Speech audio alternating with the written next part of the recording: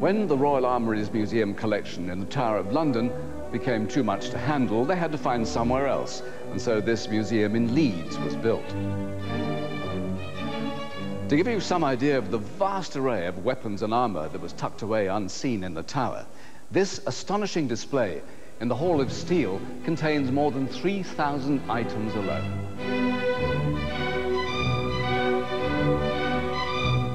Some of them from the 17th century right up to the end of the 19th.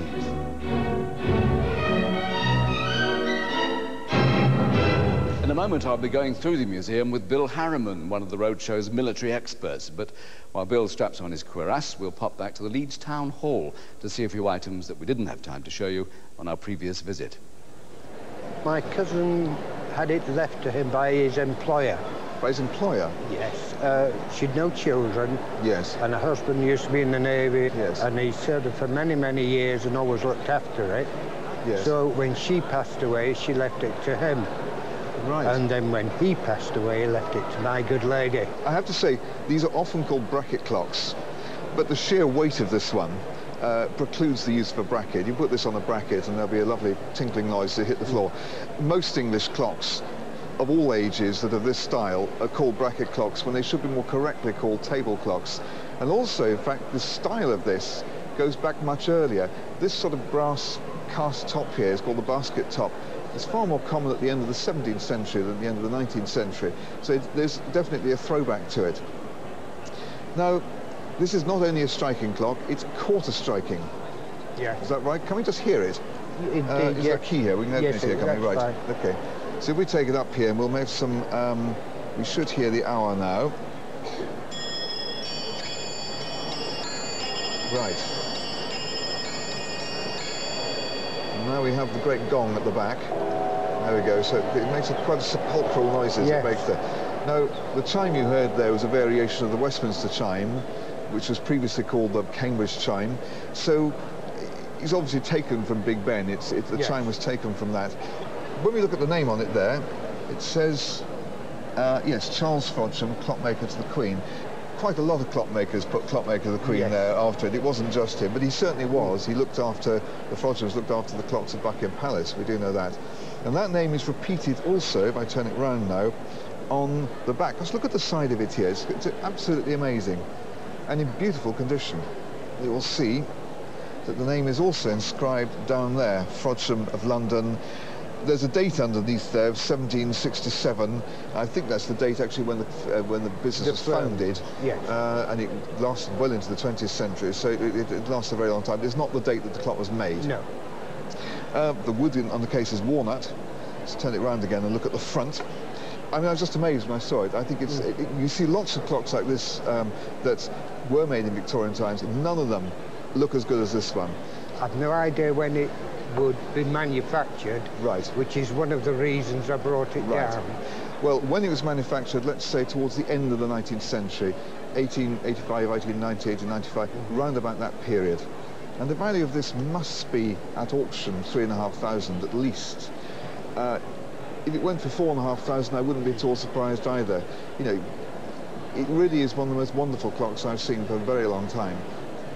You know, the first thing that really strikes me about these is how amazingly colourful they are, aren't they? Yes, they are. And then the second thing is just how intricate and complicated the design is, because they're not very big. No, no. But there's so much packed into such a small space. Indeed, yes.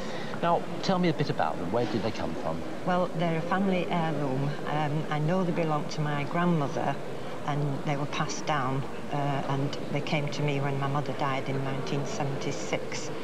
They came from India because my grandmother's family had a timber business in India. She actually eloped with a British captain in the British Army at that time, yes.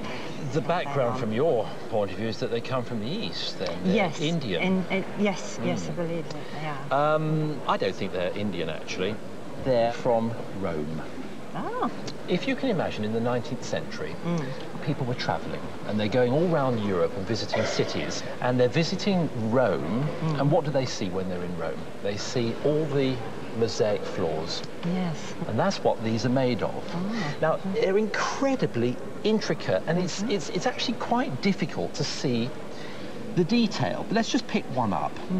This is a design which is set with tiny individual pieces of glass. Forming a picture in mosaic. Yes. This is actually a swan on water, picked out in polychrome colours. You've got blues and reds and whites and greens, and it's individual tiny, tiny coloured pieces of glass called tesserae, little cubes of glass. But the beauty of your drops for the ears, these earrings, is that they're in absolutely impeccable condition.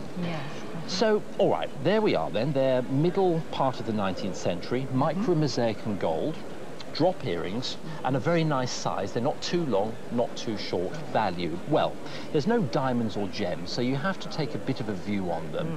They are very much jewellery for the purist. But I think because of their exquisite design and condition, I think they're probably worth in auction maybe around £1,000. Oh, goodness. I would say it's probably about 1890, something like that. 1890. So Victorian rather than moving into the Edwardian period. Right. Is it a piece you've owned for a long time, or? No, it's a piece my mother and father have owned. They received it as a wedding present 32 years ago. Right. And I'm looking at it, wondering whether or not it's going to have a maker's name on it somewhere, because really it's so well made. This is rosewood. Is it rosewood? Brazilian rosewood from South America. Right. But just look at the decoration here. If you look up here, just catch that detail here, this wonderful sort of load moulding. It doesn't really refer to Georgian furniture. It's a straightforward Victorian, good quality piece. And the way these, have you ever played with this and see the way these doors open? Yeah, when we were kids, we used to get into trouble quite regular. Is that you that's broken this one? No, that was my younger brother. He's not here, he can't defend himself. That's it. But it's so beautifully made, and what I like about it, it's typical of a style. There's one designer that comes to mind, George Walton, who's designing furniture in a sort of Scottish Mackintosh Art Nouveau way. I'm not saying he designed this, but this shape here, another designer, W.A.S. Benson, there are all sorts of different designs coming into a melting pot to make what is probably a commercial piece of furniture. And they're often signed on the drawers, but I suspect we're not going to find one today. They often have a signature along here, something like that. What I really want to look at is the drawer in here. You can see this very, very unusual type of drawer construction, which is really expensive to make like that. So whoever made this was a top factory, and the first factory that comes to mind for me is Gillows. Gillows of Lancaster, retailing also in London. They really were a major maker at this time, and started in the 18th century and carried on making furniture of the very, very best quality. And whoever's done that has had the time and money to spend on this extraordinary complicated moulding. But when you look at it, it's a mixture of styles, isn't it? We talked about the sort of the vaguely Scottish influence of these octagonal doors, and then you've got a very French influence here. This is typical Louis XV from the mid-18th century. And again, the cabriole leg is Louis XV again. So really eclectic mixture. Have you any idea what it's worth today? No, not a clue. Not a clue. We was hoping you could help us out. Right, well, that's what I'm here for. But I think it's not worth a huge amount, and I think they're undervalued, because I can see it selling for only about £1,000. Right. But we've got to try and find out the exact maker before you sell it, if you ever do. Right. Because it would really help a lot. I love the children. I love the feel of the scene. Yes, kind of peace and tranquility. I don't know whether you know it's painted, but it's actually signed here in rather a small hand here, John Burr.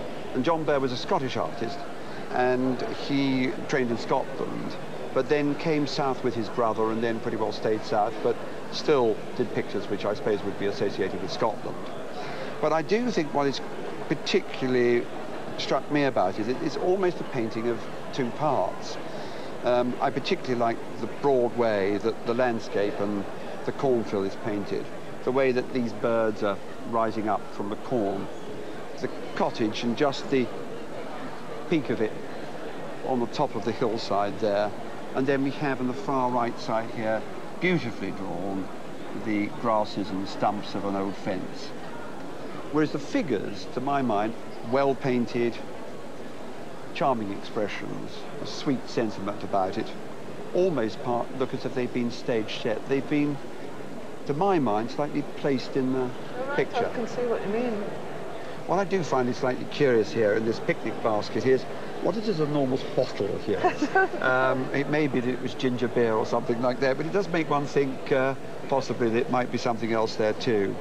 And I think it's been good that it has been kept under glass, because in a way it hasn't just saved it from the dirt, which can be cleaned off, but quite often restorers do more damage and actually, or certainly used to do more damage in taking off old varnish and renewing it.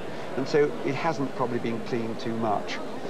And then value-wise, something like £5,000 or £6,000. Really? Why, is that somewhat of a surprise? Yes, it is. Yes. Yes, it is. The idea of having a Royal Armouries museum in Leeds evolved in the early 90s, and the Queen finally opened it in 1996. To bless the site, a Japanese archer loosed a longbow without any arrows into the 4 compass points of the building, ostensibly to exorcise any demons that might still be lurking here. One that he missed was Bill Harriman, who's devilishly well informed on all things military. Bill, what lights your fire about this place? Michael, the whole place lights my fire, because for the first time our national collection of arms and armour has its own purpose-built museum. And it's not just looking at things in glass cases. There's so much that the visitor can get involved with. There are film shows, interactive media, and you see some wonderfully evocative images here, from men in steel to machine guns. The thing that I like the best is the wonderful flintlock rifle made by Simpson of York in about 1738, which is just a beautiful example of English Rococo craftsmanship and worth something like about £250,000. You signed me up. By the left! Quick march! Who do you think you are kidding, Mr. 2 happy boys with their favourite guns. Now, this is not a beautiful thing, but it was mine own from 1951 to 53. The old Lee Enfield 303. I was a national serviceman, and it served me well. What's yours? Well, this wasn't my national service firearm, you'll be pleased to know. It's a Brown Bess musket, which was the British soldiers' firearm from about 1715 to 1848, or thereabouts. I liked it so much that in 1975 I blew my first university grant on one, rather than pay my tuition fees. And it defined the character of the British infantry throughout all of the important periods, the wars of Spanish succession, Jacobite rebellion, the 7 Years' War, and also the Napoleonic Wars. And it's my favourite because it really defined the character of the British infantry during that period. These terrible volleys of musketry that they put down that just shattered all of Britain's enemies. My story wasn't all glorious, because when King George VI died in 1952, lots of us squaddies had to go and line the route of the funeral procession in London, in Green Park, which we did, and had to reverse the rifles onto the toe of our boot. We weren't supposed to look, but we did peep, and the rifle slipped off and clattered to the ground, and all around there were murmurs of, "What a shower." And were you long in the guard room? Well, there were too many of us doing it. We'd all be in prison for the rest of our lives. So are they good guns, these? The Lee Enfield, in my opinion, is the best bolt-action battle rifle ever made. It's got a big magazine capacity, 10 shots, and its bolt is very, very quick to operate. And in skilled hands, it's effective at ranges well up to about 500 metres. Well, it's nice to see an old friend again. You served me well, and you'll remember me, of course, as 2247-3171.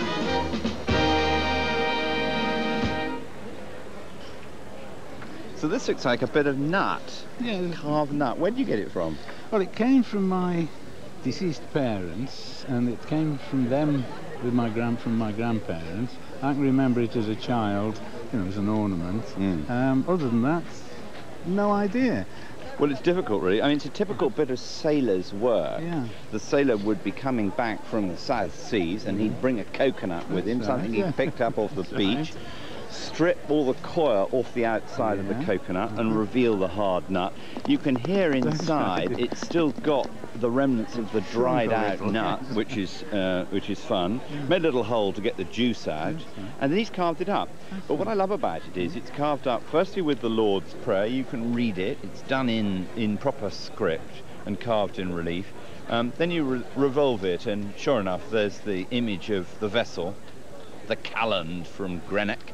And in the middle, a little shamrock, which is a nice little feature.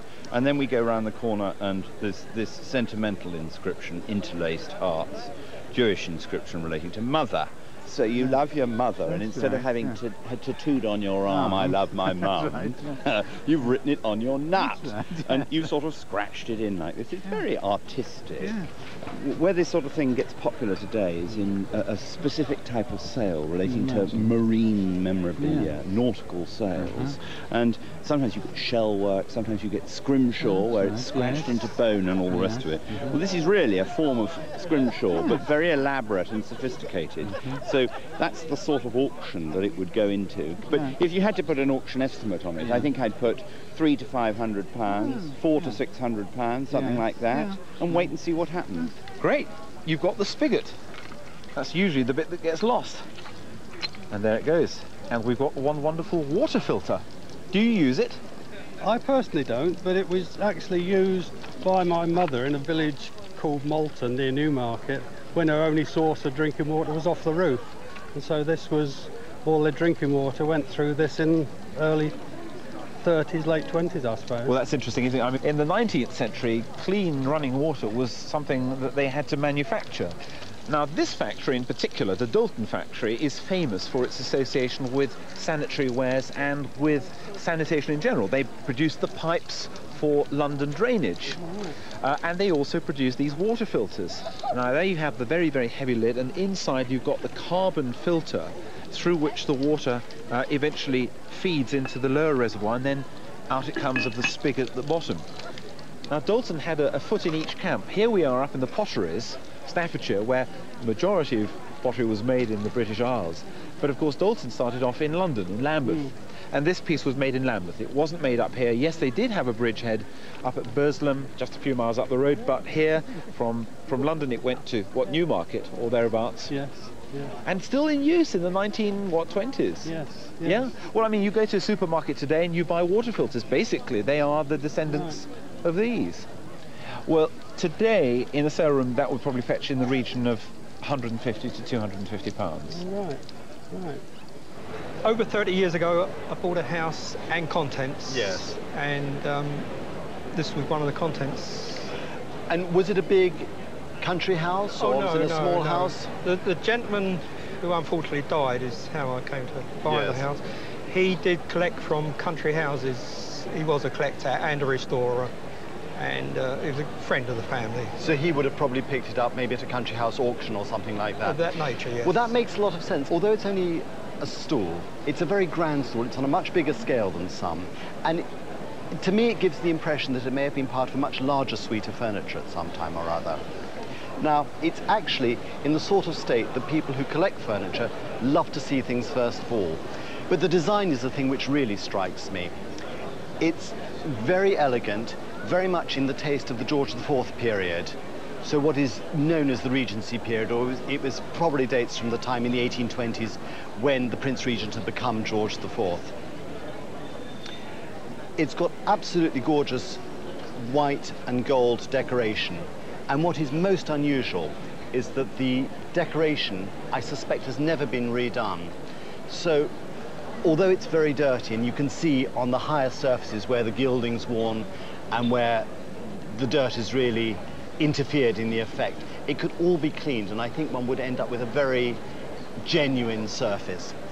But it's a very, very bold design, and interestingly, it corresponds very closely with a design which was published in 1826 by someone who claimed to be a cabinet maker, whose name was George Smith.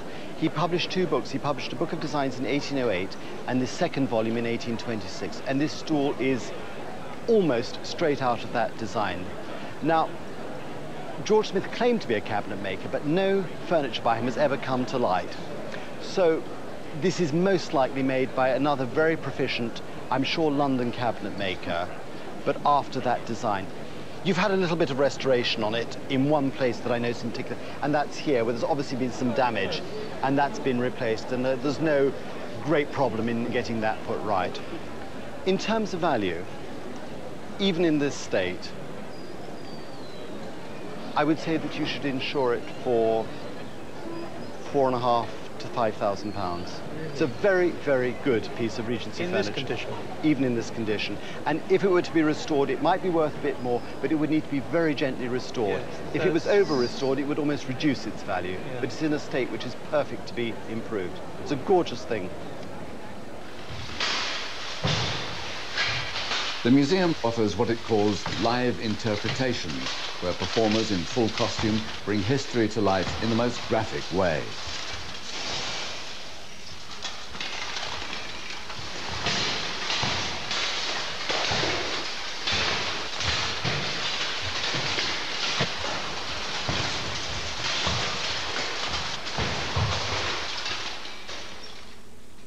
Wow, Bill, how long could they keep that up? It was absolutely wonderful, wasn't it? Probably for not very long, because the armour was very heavy. It weighed about sort of 40 kilos, which, when you think about it, is like having a small person on your back, yet surprisingly very much less than you would expect to find in the knapsack and the equipment of a World War II infantryman.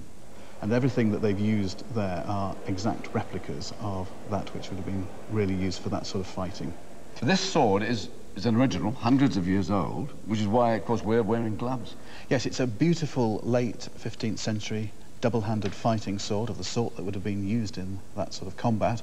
And we have to wear gloves to protect its polished steel surface, because our hands exude all kinds of acids, and they will actually etch the blade and ruin this wonderful polished surface on it. Well, better than the blade etching itself upon me. Yes, indeed, yes. Anyway, there are the gloves, and it's quite heavy. When I've seen the movies, it's always very highly choreographed, all this fighting. Were there very strict rules? Yes, for tournament fighting there were very strict rules, and they were agreed and sorted out first, and then they were enforced very stringently by the marshal in charge of the tournament. And they were there to make sure that the participants, who were there to impress the crowd and the ladies and to show off their chivalric prowess, could get in there and have a good scrap, and wherever possible to make sure that the risk of someone actually being killed was minimised. There were rules, and there were also rule changes. The result of one of those sets of rule changes was this wonderful armour made for King Henry VIII. Henry VIII? Now, this isn't what I'd expect at all. I mean, that's a tall, slim man's armour, isn't it? Well, in his youth, he wasn't a fat old chap. He was a very tall, lithe, athletic man who loved and excelled in every kind of sport. And this armour would have been made for him, absolutely custom-made, and it would have been as he was at the time when it was ordered. A revelation. So what was this armour made for? It was originally made for foot combat, fighting in the lists, and made in 1520 specifically for the Field of Cloth of Gold, which was this great diplomatic summit between Henry VIII and Francis I of France. And it was a wonderful event, tremendous amount of pageantry, razzmatazz, and it was called the Field of Cloth of Gold because their tents were actually made of cloth of gold, which was the top end of the social fabric, so to speak. Talking of social fabric, what is the technical term for this particular item of menswear? Well, in the vulgar term, it's known as a codpiece, but we arms and armour historians have a posher word for it, which is a brayette, which comes from a French word, bray, which means underbands. And is that king size? Well, most definitely, in this case, king size. If you look at the rest of the armour, you can see that it's beautifully articulated, and you think how complicated the human body is with all those joints. This allows somebody who is inside that to do everything that he could without it. And the innovation comes from the top part here. These are known as the pauldrons, and the pieces, the plates that they're made from, articulate upwards rather than downwards, which was the norm at the time. So this was absolutely the cutting edge of armour making, bespoke technology at the time. I would never get into one, but it's a work of art. My late mother-in-law gave me it about 5 years ago, and she said she'd actually bought it in Dunkeld House Hotel in the early 60s. Right. But it is Tinnebroek in 1864, I understand, because the actual date is on the Absolutely painting. right. Yes. We've got the inscription here for Tinnebroek, and also the date, 11 September 1868. Yes. A painting of this title, or of this subject, was exhibited at the Royal Scottish Academy in Edinburgh in 1869.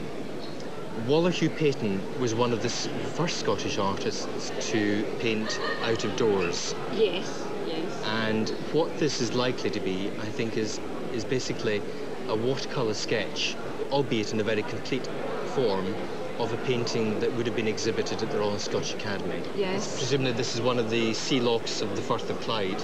And this wonderful assemblance of steam yachts, sailing craft and fishing boats, whether it's some regatta or whether perhaps... Yes, it looks like a regatta as the yachts are dressed overall. Yeah, they've got their sort of signal pennants there, haven't they? Yes. So there's a wonderful range of colour, but also I think what's interesting is just the remarkable detail and delicacy about the execution of the work.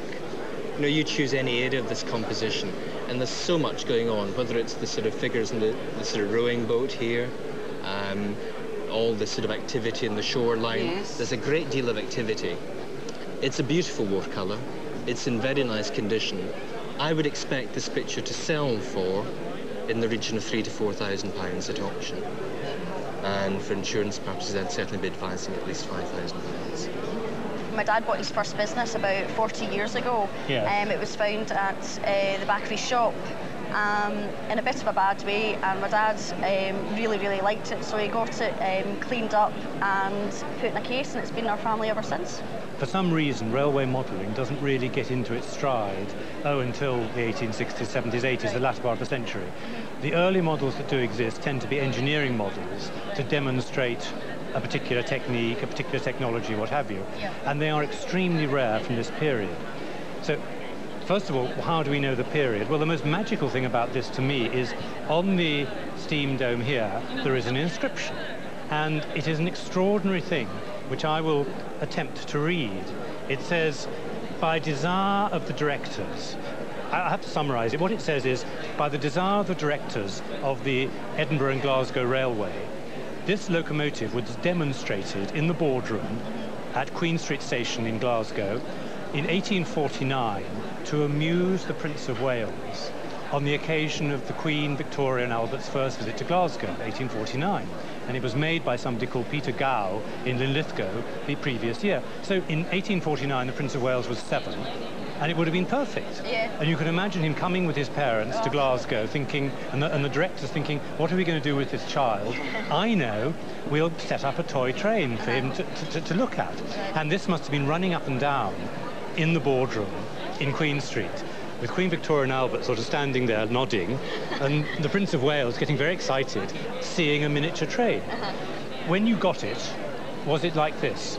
No, it was very dirty and very rusty. My dad actually got it. Was it coloured? Or... yes, it had bits of paint on it, not a lot. And what sort of colours were those? Do you remember? He just replaced the colours, just tried to match them. Yes, I have to say it's a pity you repaint, not you, your father repainted it. You can see the paintwork is quite... Yeah. If I say crude, I'm not criticising him, but it's been brush drawn. Yeah.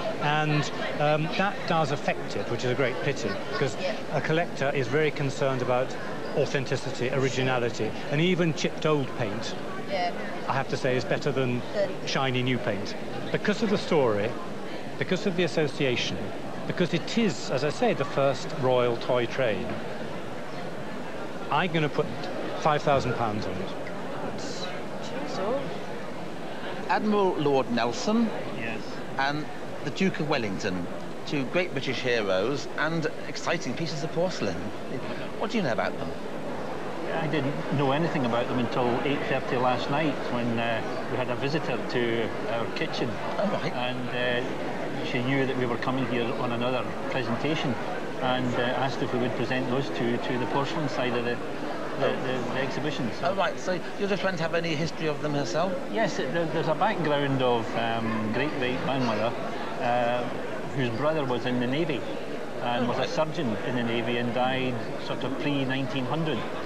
And that's about as much as I can actually tell you. A naval background, so appropriate to collect a medallion of Nelson. Absolutely, yeah. Right, well, what we have are portrait medallions made at Worcester and modelled by one of the great ceramic sculptors, a man called Thomas Baxter. I see, yeah. And Thomas Baxter had really close links himself with Nelson early on when he worked in London. He was a miniaturist and he painted portraits of Emma Hamilton and of Nelson and had links. He visited Nelson's home down at Merton and made a lot of pieces especially for Nelson and Emma Hamilton. And this is slightly later in his career, he came to Worcester. We have on the back of these medallions the very proudly written factory mark. And we've got there, Light Bar and Bar, Royal Porcelain Works, Worcester. And Thomas Baxter arrived in Worcester in 1814. He was a painter. He was also a very talented modeller. and had modelled Nelson earlier from life. Yes. He's also here modelled Wellington, and it's done at the time when Wellington was just getting really famous. In 1814 and 1815. Yeah. But Thomas Baxter would have done the jewelling, and that border is superb. When you actually look closely at it, each little tiny jewel there is coloured enamel paste, raised up, placed on top of gold, and fired in the kiln, and very superbly evenly done all the way around. And he also did the blue ground lay. He did the whole lot, and very few were made. These are very rare. Are they? There are a lot of collectors who would love these. So does your friend have an idea of their value? Well, I do know that something like 5 years ago, she did have them valued at roughly about £500 for the pair.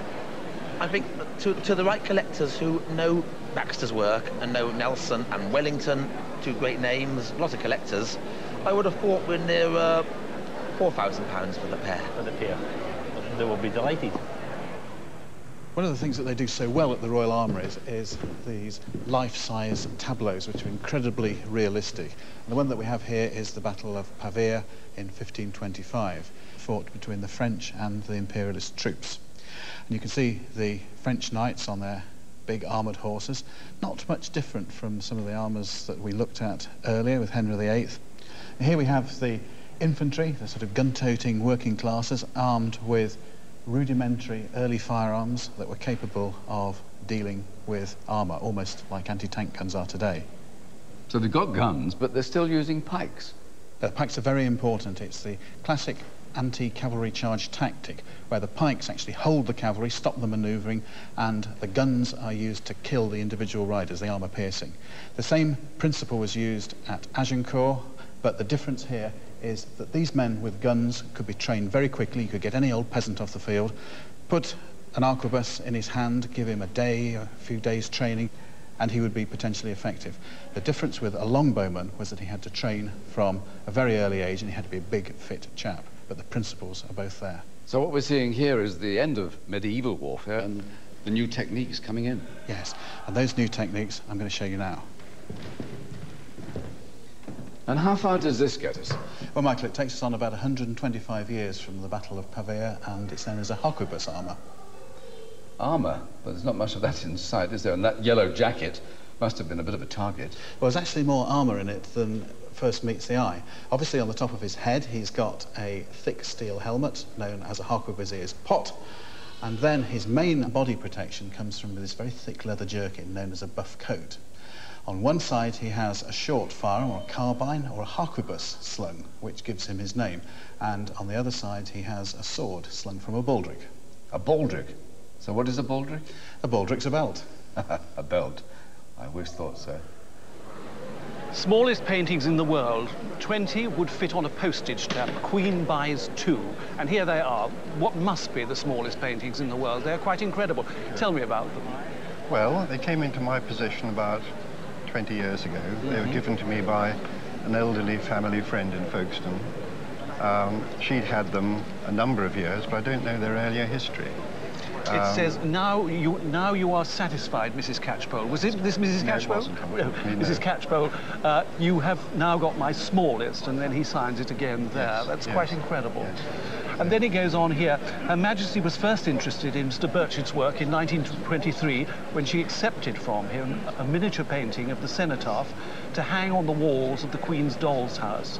And then, presumably, these are actually smaller than I think the ones in the doll's They house. must be, yes, because he actually states so in his little note. And I think it's a very good idea to keep them under glass like this because, you know, one breath of wind and they're gone, aren't they? Yes. Are they watercolours or are they oils? Yes, they are watercolours. I mean, I have to use a magnifying glass to appreciate them, but it does say in the newspaper article that they were painted with the naked eye, with no magnification at all, and that at times he used just a single hair as his paintbrush.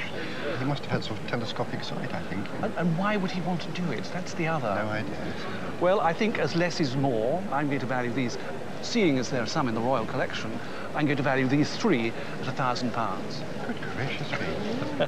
I think they're an enormous piece of fun, and there are always collectors around for this type of thing. It was my grandfather's. My grandfather brought it in the 1950s. Yes. My grandmother passed it on to me. Well, that's marvellous, isn't it? Because what looks like a standard dining table reveals the solid oak, blonde oak leaves, and what we've got underneath is this great little snooker table. And I bet the children have loved it, haven't they? Well, they do. The 5-year-old's not allowed near it yet. No 5-year-olds on this table. No 5-year-olds. Well, because let's see, it's built by Mr. Riley of Accrington and solidly made. Riley started making billiard tables around 1900, 1899 to 1900. And this compact convertible dining table model was very popular. They started making it in the 20s. And do you know when this one was actually made? Did your grandfather buy it, or? We've got the brochure for 1951-52, which I've assumed is when he made the purchase for it. Yes.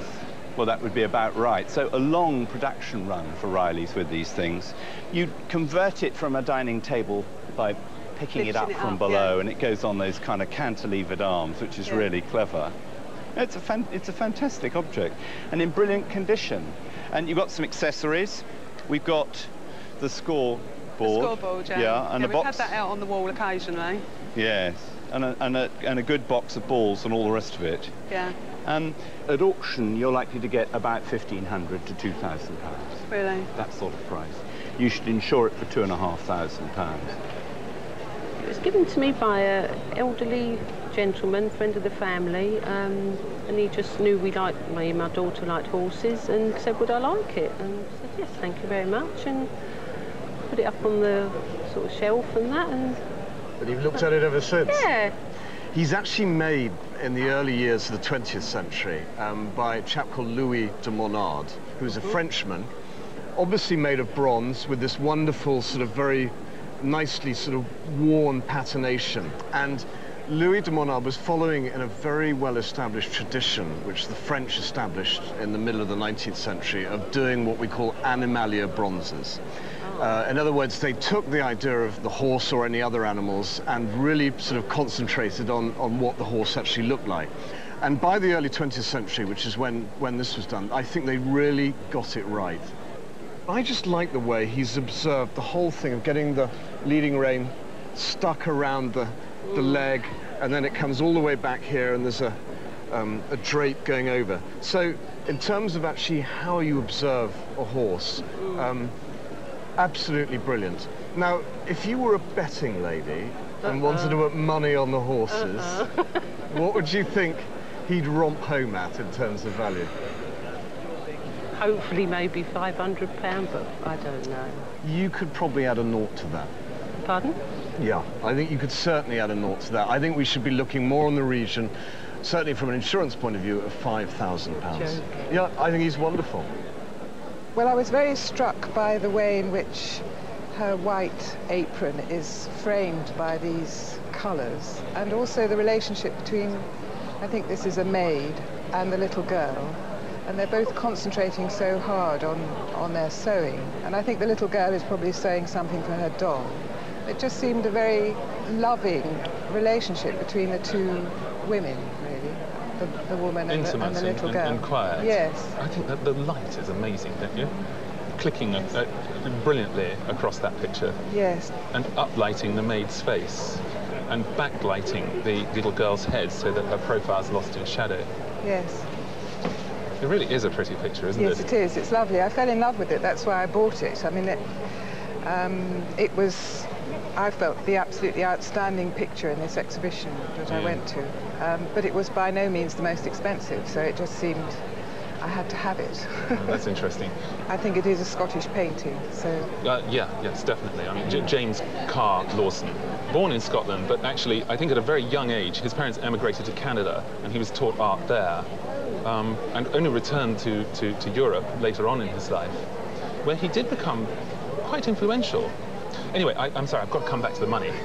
You want me to tell you how much I paid for it? Well, I don't want to push you for it. I bought it in 1980. Yeah.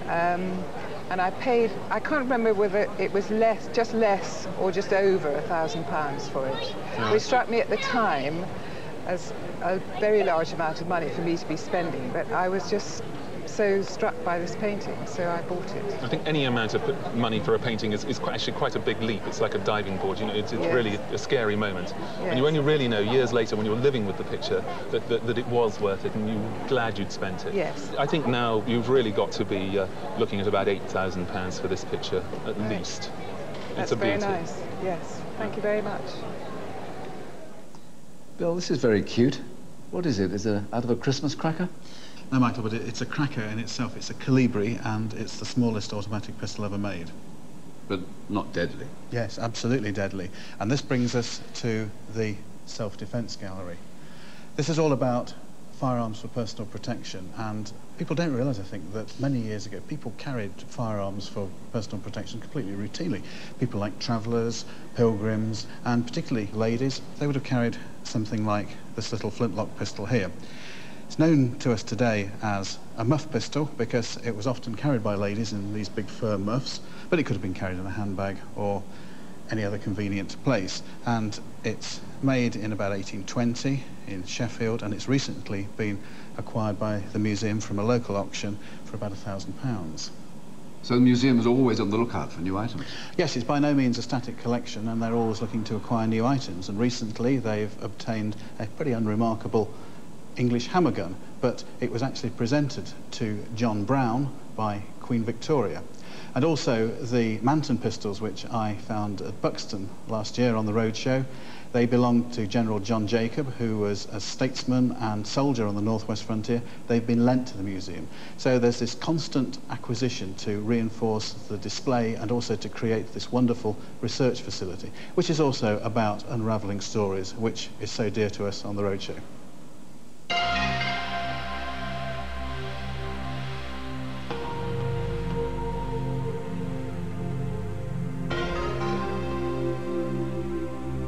The Oriental galleries here at the Leeds Armouries are quite fascinating. But a really glittering prize is Japanese armour, given by the then Shogun's son to King James I in 1613, the very first Japanese armour to be seen in Britain. In the Oriental Gallery, you'll find one of the museum's icons, elephant armour, no less. It's very rare, of course. In fact, it's the only example of its kind in a public exhibition anywhere. It weighs over 250 pounds, plus the elephant. Imagine trying to stop that.